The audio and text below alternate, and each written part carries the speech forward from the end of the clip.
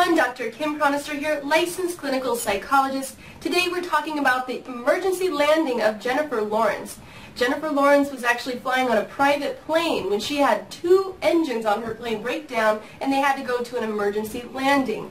Now, physiologically, she's okay, she's in good condition, but I'm here to talk about the potential mental health complications that could arise after something like an emergency landing with 2 engines failing.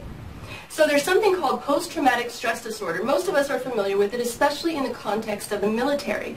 We can become traumatized by many different situations, whether it's a death or a car accident or a divorce even. So trauma comes in a lot of different forms. In this case, there's the potential of PTSD for Jennifer Lawrence. Now, hopefully she's resilient, she doesn't need a therapist, and she'll be quite fine. But it is important to remember that you could potentially suffer trauma and you might only see the residuals later on.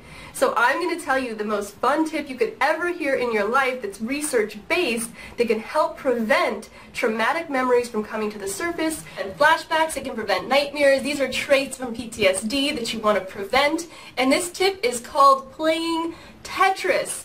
Yes, I said Tetris. Tetris is one of my favorite games, and it was one of my favorite games growing up. I used to play with my brothers. I had no clue whatsoever that it could prevent PTSD symptoms, but in fact it can. So one study showed with participants actually playing the game for 1 week, they had 62% less traumatic memories than the clients and the participants who did not play the game Tetris.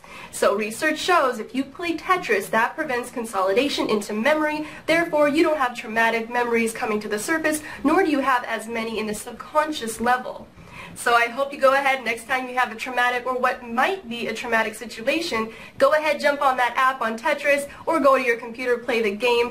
Make sure you play it for at least 48 hours, a week preferably. You never know what might cause PTSD and it's important to prevent it, so go ahead and use that tip. If you like this video, go ahead and hit like, hit subscribe, join the community, and I will talk to you soon.